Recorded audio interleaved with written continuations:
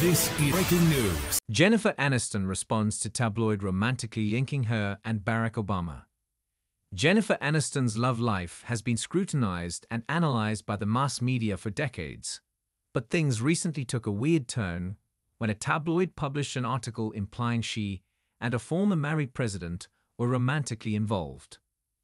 A guest on Jimmy Kimmel Live late last week, Aniston explained how a picture of her working on set had recently been taken out of context to make headlines. Kimmel then pulled out a previous issue of In Touch Weekly with the ominous headline, "The Truth About Jen and Barack Obama." The caption below read, "Michelle betrayed as Aniston steals her husband's attention." Flabbergasted, Aniston responded, "That was, of all the calls you get from your publicist, where you're just like, oh no, what's it gonna be? Or the email saying, some cheesy tabloid is gonna make up a story.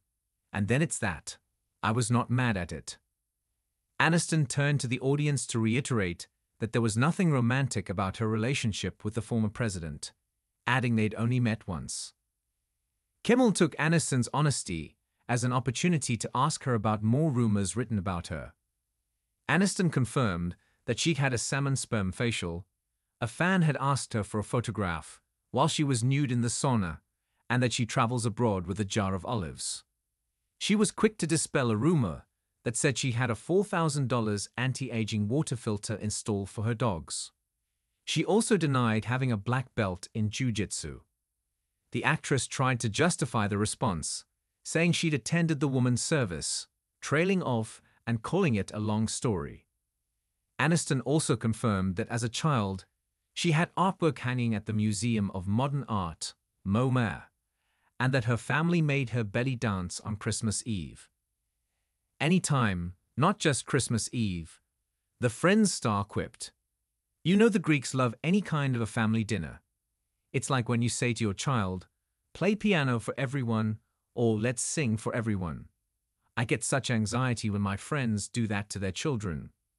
I have inner trauma from having to perform and belly dance in front of my great-aunts and uncles and grandmothers," she joked. A representative for Aniston did not immediately respond to Fox News Digital's request for comment. When reached for comment, an Obama representative simply replied, "Stop."